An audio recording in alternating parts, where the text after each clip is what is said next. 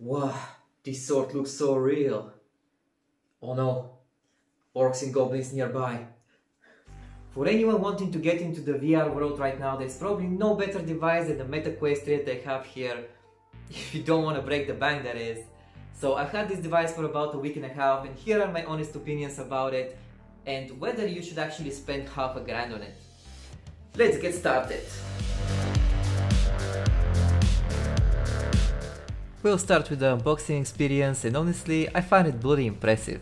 You're getting your headset, 2 controllers with their batteries included, and your charger with a USB Type-C cable. Now, I have owned the previous Meta Quest 2, and I can tell you that the Meta has improved the design 10 times compared to their previous model and made the new Quest 3 a lot more comfortable despite being the same chunky boy at around half a kilogram. When it comes to the build quality, it's pretty solid overall. You've got your USB port on one of the sides and a 3.5mm jack on the other if you'd like to connect any headphones, even though I really believe that the built-in speakers do the job just fine. They are loud and clear and definitely better than the one that the Quest 2 had to offer. There are 2 RGB cameras on the front, which is already an upgrade from the previous Quest 2, which offered only black and white cameras. And there are also many additional sensors for a more accurate tracking. Now, Meta recently announced that they're gonna be having a huge update regarding the tracking functionality, and we are about to see some full body tracking very soon on this device, so I'm very excited for that. The volume control buttons are next to the pupillary distance knob, which is super convenient in my opinion, but what really sold me to this headset is how much more comfortable it is compared to its predecessor. The weight is just balanced equally on your head, which is a really good thing, because with the old Quest 2 it was really unbalanced and I really didn't like that, especially for long gaming sessions. And another great thing is the upgraded controllers, which don't have the massive rings around them, and I really like that. You have no idea how many times I bumped these controllers everywhere while I was playing a game. Now, before we continue, I would like to quickly mention the sponsor of this video, Fast Comet. Now, Fast Comet is a hosting company that you can use to create your own websites, from blogs to shops to literally any type of project that you might have, and I know that because I'm using them myself. They offer an amazing 24/7 customer and technical support that you can rely on. They are cheaper than most bigger hosting companies out there like GoDaddy, SiteGround and Bluehost, so make sure to give them a try from the link in my description below, and that way you can also support me as a creator. Now let's get back into the video. But enough of that, what can you actually see inside of this big boy here? Well, once you put the headset on, you'll be greeted by 2 displays, each with a resolution of 2064 by 2020 pixels, with a maximum of 120Hz refresh rate, which is awesome and way better than what the Meta Quest 2 had to offer. The field of view is 110 degrees, which allows for great immersion and a lot better than the Quest 2's 90 degrees, which felt like a fishbowl. One of the coolest things is that the headset automatically scans your surroundings and creates a guardian so that you don't bump into things in real life. This Meta Quest 3 is powered by the Snapdragon XR2 Gen 2, and honestly, they have proven to be the best. I'm a big fan of Snapdragon CPUs, not only for these headsets, but also for the phones, and this one doesn't disappoint. It has double the performance of the previous Quest 2, and everything is snappy without any delay when you switch through the menus.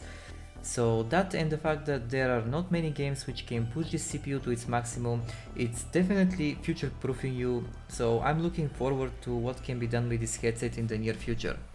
The UI is not one of the best I've seen, and sometimes I'm struggling to navigate through the menus quick enough.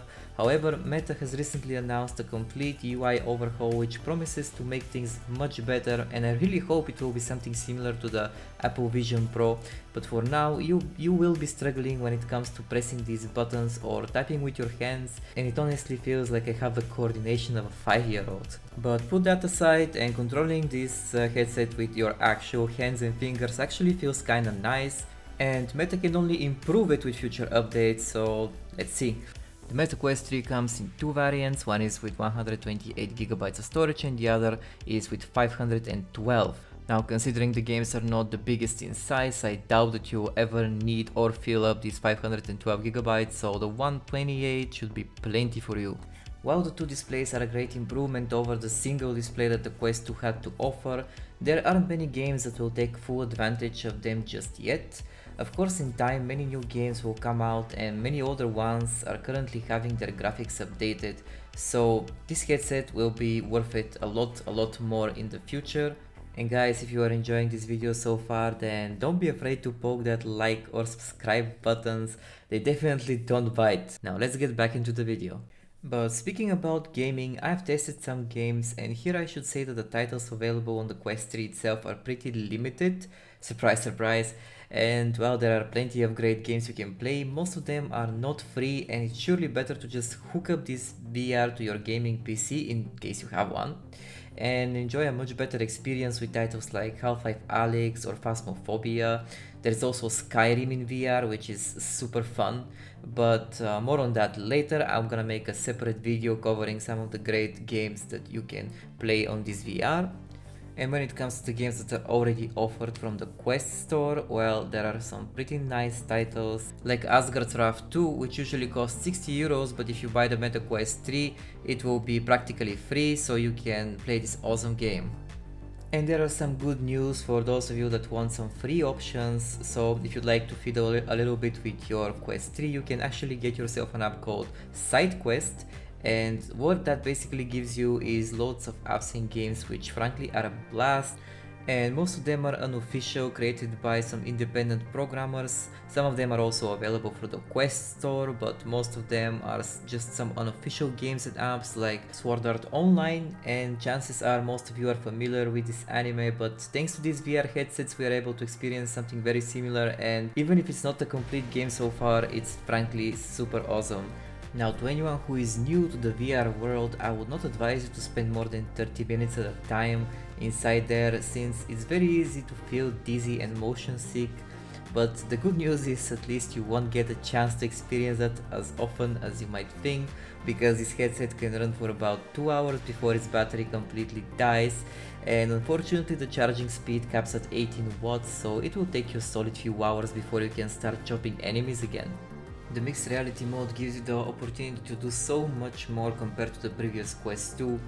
The black and white cameras are replaced with full colored ones, and while the image quality feels like you had a little bit too much alcohol at your family gathering, you can still read from a book or even check your smartphone and PC. You just need a lot of natural light coming into your house all the time, because even if you have artificial lighting inside, it's just a little bit grainy and it's not such a good experience overall.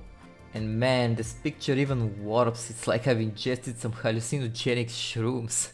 Jokes aside though, you can do a lot in the mixed reality mode, including playing some fun games like whatever this blob shooter is. This and one other game that were pre-installed already on the Quest 3 showcase what you can do in mixed reality. Like, it's super cool, it's something new that I haven't experienced, even though I've already had a VR headset. And while these two games here look good and you can see how much effort they have put inside of them, there is a lot of room for improvement, and I'm looking forward to seeing what are they gonna make out of it in the future. For now, it looks very promising. So there you have it guys, this concludes my review for today. I think that the Quest 3 is an amazing device and a huge upgrade from the Quest 2 from the previous years. And if you don't want to splurge $3,500 on something like the Apple Vision Pro, then this is a great alternative, has more games on it, and overall an awesome device. I hope that you enjoyed this video and have a wonderful one. Talk to you next time.